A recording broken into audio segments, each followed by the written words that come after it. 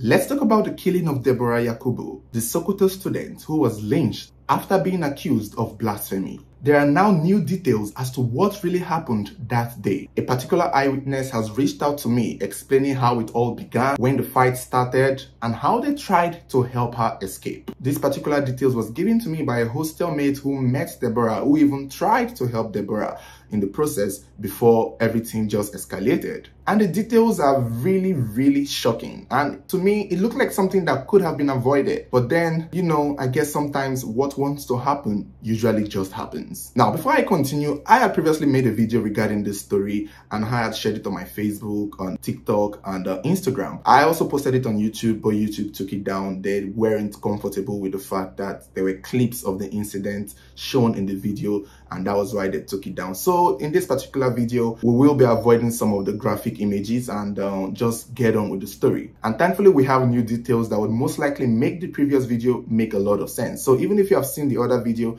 it's important you listen to this one because there are now new details that would make the story more understandable.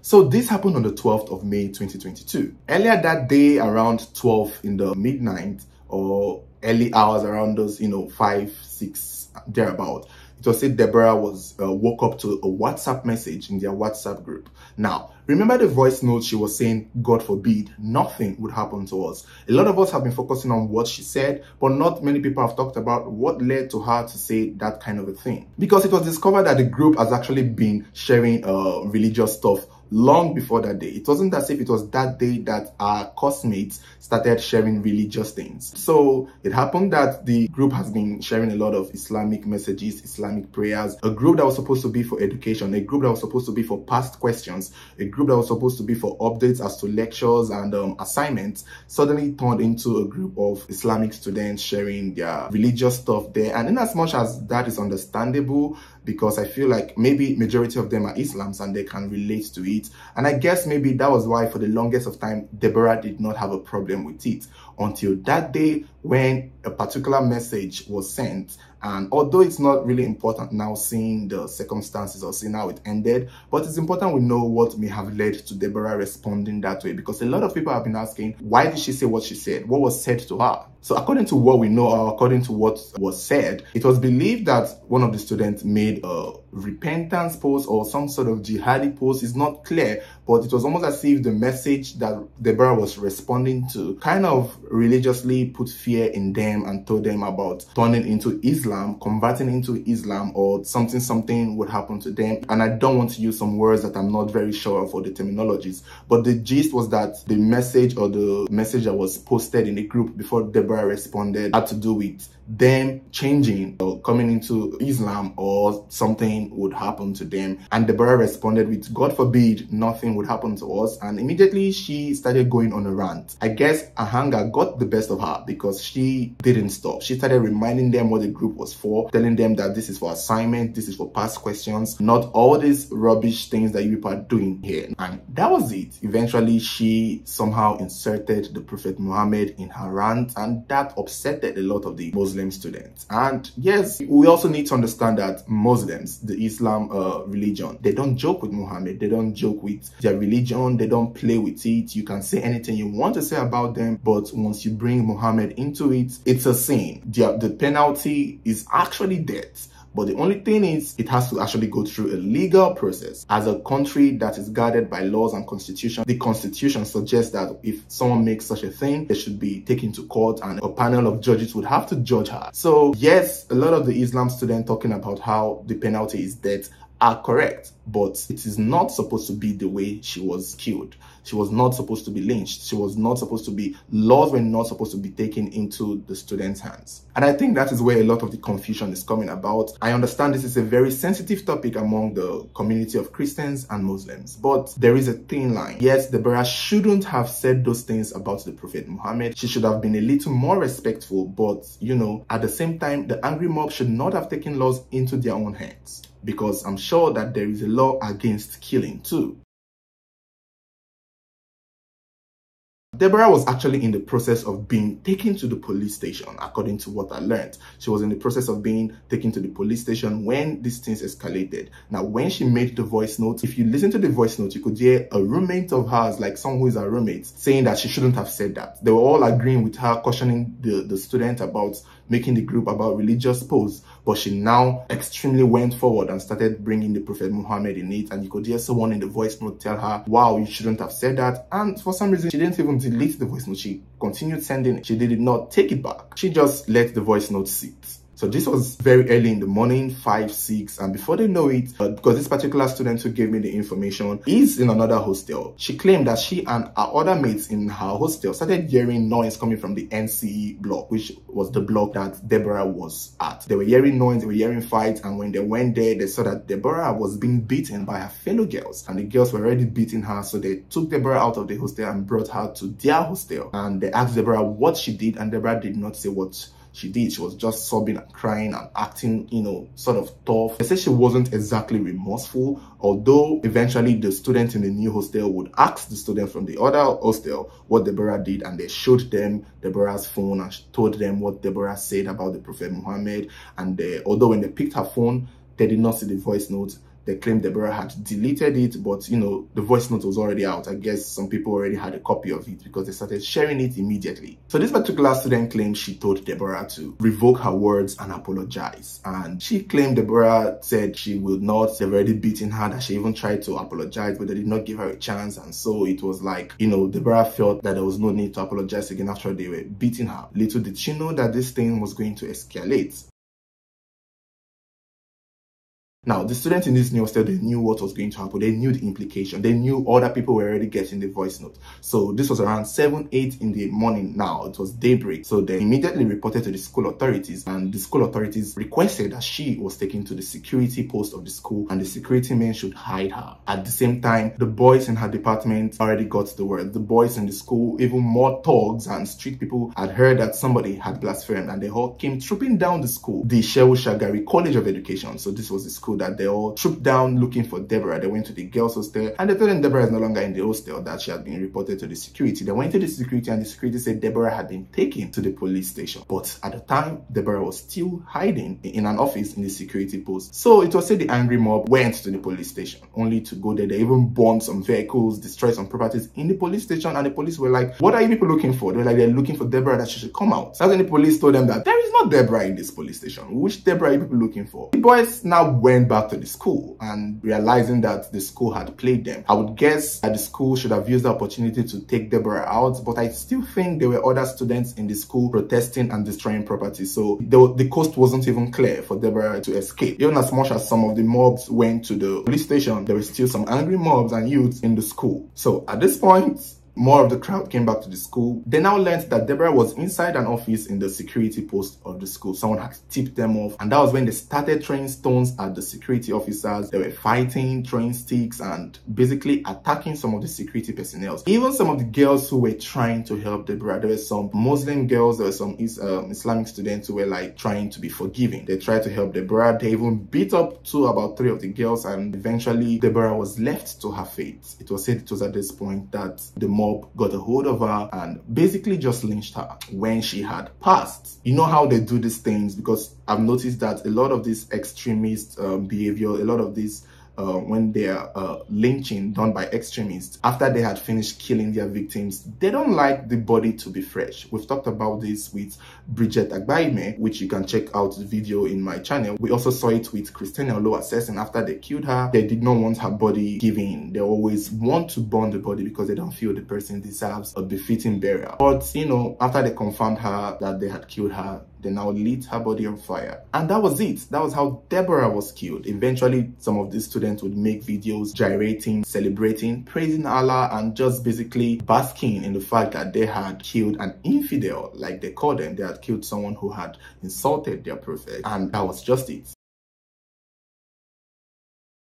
Now the video began to circulate around the internet. Many of us began to see it. Pretty much the same day it happened, the video went viral of a girl who was killed in Sokoto for blasphemy. There have been a lot of disapproval from a lot of Islamic community. Many people have spoken against the killing, not to justify the fact that she blasphemed, because yes, what she did was wrong. In the land that she was, she shouldn't have said such a thing. It's important we respect people's religion. It's important we tolerate people's religion. It's important that we respect people's worship. But most likely, maybe Deborah did not, or maybe she took it too far. But at the same time, taking laws into your hands is not the best. Many people requested that the killers were caught. And in the video, we saw some of the killers in their face. One particular man holding the matches and telling the world what he had done, bragging as to his role in the killing. And because of that, these pictures were circulating of the killers, and people are requesting that they are found and arrested. And on the 13th, it was reported that 2 of the killers were found and arrested, and they were kept in police station. And that now sparked another round of outrage from Muslims or Islamic students who felt that the boys should not have been arrested, that they were doing Allah's work, that they were doing the work for Allah, and that they did not deserve to be arrested. Although it was said the protest started peacefully, because you could see some banners saying that this is a peaceful protest. However, there are always some people who are always going to be extremists, regardless of whether it's peaceful or not. So what was supposed to be a peaceful protest turned out into something really serious. There are accusations that some of these protesters started going to churches. They went to a Catholic church to burn it down. They went to notable Christians and began flogging them. There were videos of another girl even in the process of getting lynched. So it's not clear why all of this were happening, but these people really took it overboard. Now, it has not been stated if anybody was hurt during this protest, but we know that businesses were attacked, shops were looted, and these shops were targeted with, Igbo owners or Christian owners. So they were basically targeting a specific group of people that had a specific kind of business. They would destroy a business. And I mean, Deborah wasn't even Catholic, nor was she Igbo. So why were these people going after these demographics of people? Why? It's unclear why. So as at the time of making this video, a curfew has been set in Sokoto, and it's unclear if these people would even obey the curfew. These seem like these radicals are very out of control, and let's hope they obey the curfew. And the police have also stated that one of the killers in the video is not even Nigerian. The one who was with the matches, the one who was the face of everyone, the one we're even thinking that the police would have caught, the police are saying he's from Niger, that this is somebody who illegally came into Nigeria to join in the chaos, that he's not a citizen of the country, he's not even a student of the school. Many of these people who took part in this girl's killing were not even students, because I would think the students would be educated enough to know what the laws were. Clearly, they may have reported to the thugs in the community, but a lot of them were basically just community boys who took the laws into their hands. And this is not even the first time. I noticed this same situation when we were talking about the Christiana Oluwasesin story. Even the same thing with Bridget Agbaime. The people who do the lynching are not the educated ones. These are the thugs who just had nothing to do. In the Oluwasesin case, the students went to report to the community people, and the jobless people in the community came trooping in. The ones who did not care about the law are the ones who always escalate the situation. And it's really unfortunate, because the police are just finding out, although clearly some students would take part in it, but majority of the people who take part in this lynching are illiterates for the most part, and many of them do not, understand the laws, I must say. It's really hard to place it. It's really hard to put it. At the same time, also, as at the time of making this video, the young lady Deborah had been buried. She has been laid to rest, and it's really sad that this is how it ended for her. I wish there was something that could have been done differently. How I wish she was, removed from the school on time. How I wish that she ran away on time. I feel like there would have been enough time, but I guess that there were students of hers, the girls in the hostel, who were not happy with her. So they most likely would not have let her run away, and I'm sure they were the ones who most likely snitched to the angry mob that she was in the security post.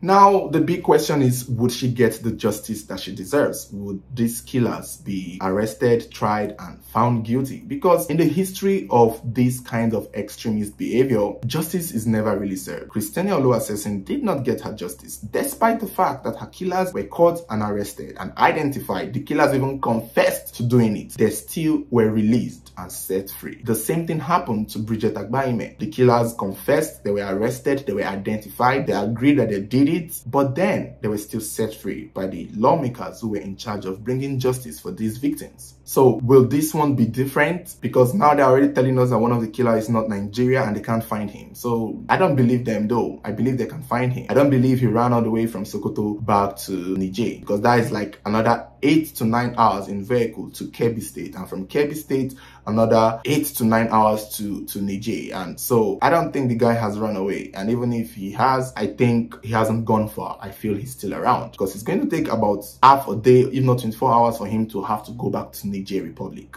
I believe the police can easily track him down if they find him. Them telling us it's not Niger, it's just them trying to reduce the amount of people to be arrested. They can actually find anyone they want to, and I feel that they should. And the two people who are already in their custody, is unclear if anyone has been released despite the protest. But with this protest going on, I don't know if these people will actually be put to book. I don't know if Deborah would get the justice that she deserves. This is not the first time we are seeing this. Every time it happens, their religious leader condemning it. The governors or the presidents are always speaking against it, and they're always pretending to call for justice, and in the end these people are released and sent out of prison. They are put back into the world to commit the same crime. They are put back into the society to repeat what they had done. So do you guys think justice would prevail here? Do you think that Deborah would get the justice that she deserves, or do you think she would join the long line of innocent victims awaiting justice for their death caused by extremists? I hope she gets justice. I hope we talk about it the more. And I also hope we as a society can come together and have this conversation. The religious conversation is not a very easy topic to have. It's not comfortable. We are trying not to offend each other. But the thing is, if we don't have this conversation, how do we know what boundaries not to cross? How do we know what not to say or how to react? A lot of people are now living in fear. Many people now fear Muslims. And in my opinion, that should not be the case. There are a lot of good Muslims out there. I have known a lot of good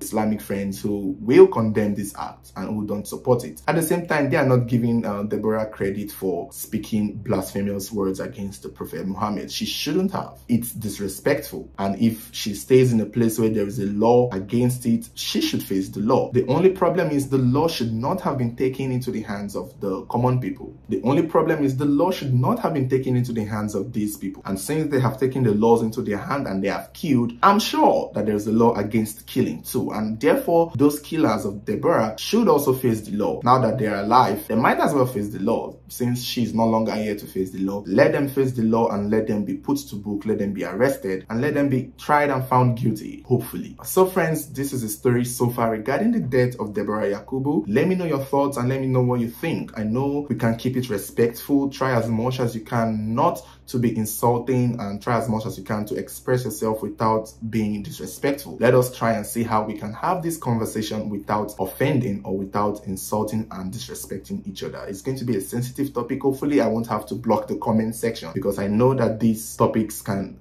rattle a lot of people up. So thank you guys for watching. Don't forget to like this video, share with your friends, and comment your thoughts regarding the tragedy. And if you haven't subscribed yet, this is a good time to click the subscribe button, so whenever there is a new story, you will be the first to know. Thank you guys for watching, and I hope you stay on my channel to check out more videos like this.